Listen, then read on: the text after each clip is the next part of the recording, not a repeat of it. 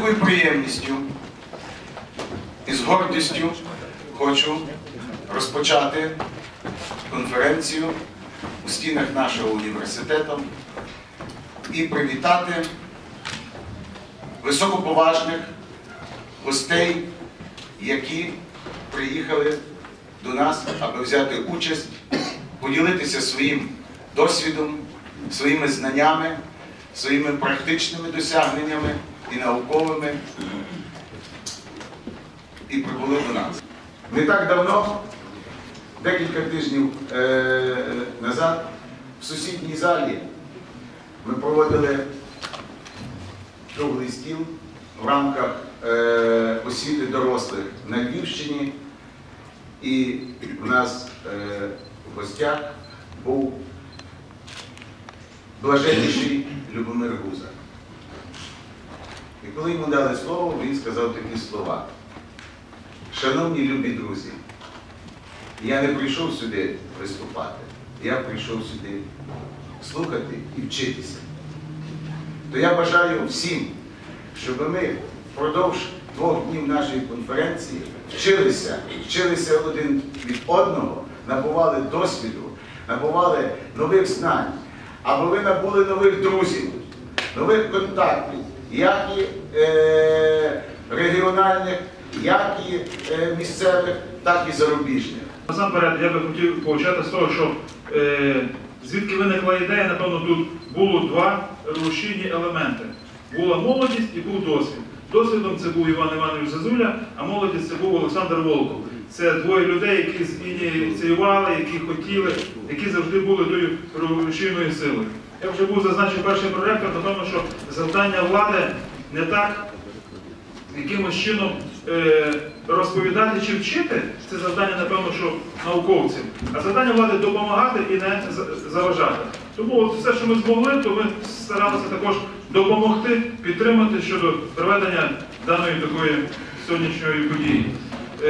Багато є друзів, в тому числі і з Чехії, і інших, багато є з нас спільних товаришів, які ми маємо сьогодні саме, так як вже чітко було зазначено, насамперед почути ті конкретні речі, які дадуть результат. Це і обмін досвідом, це, напевно, що і нові знайомства.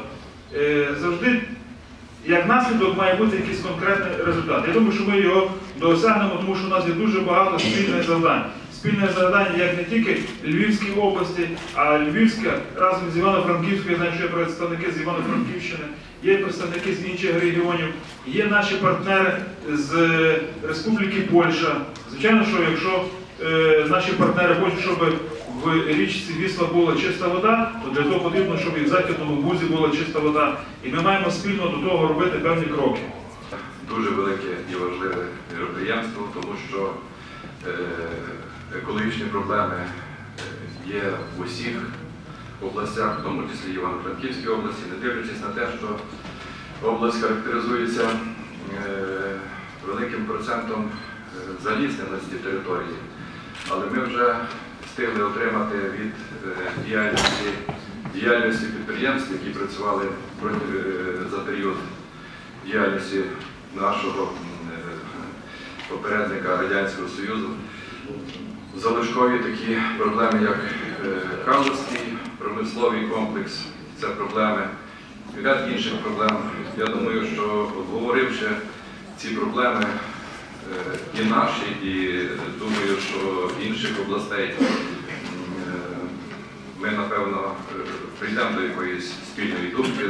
Друге, я хочу від імені Польсько-Української Господарчої Палати, являючись співголовою з боку України Комітету охорони довкілля, також привітати всіх.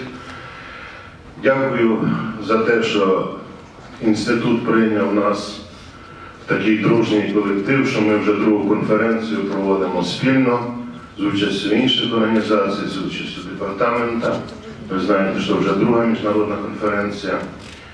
І то є дуже важливо, щоб в залі багато молоді, що багато молоді хоче виступити, показати себе, мати шанс, мати таку трибуну, де можна обмінятися досвідом і корисно дістати багато і для себе. Тому що така загалом, якщо вирізнити на декілька тих елементів, які ми маємо вирішити для себе, це, напевно, що я би поставив, напевно, що на першому місці це якраз погодження з твердими побутовими відходами. Від маленьких кроків, які ми робимо на сьогоднішній день, і до таких серйозних завдань, які вже нас вимагає Європейський Союз, у тому числі і наше здоров'я і життя. On the 28th of April, and I can remember the minute I listened and I heard at 18:25 on the Monday, Понеділок 20 was my April, there had been some accident. I was lecturing to students in nuclear energy, 29 April, I did my first lecture 30 years ago nearly on the RBMK. I'm of course particularly honoured to be here because by that day and in that time there were people from Lviv, students of this great educational establishment in the Soviet times, also educating fire service, who were giving service at that time. And I will comment on it, so it's a particular honour to be at a university that has outside, I hope if you have not seen it, you will see the pomnik.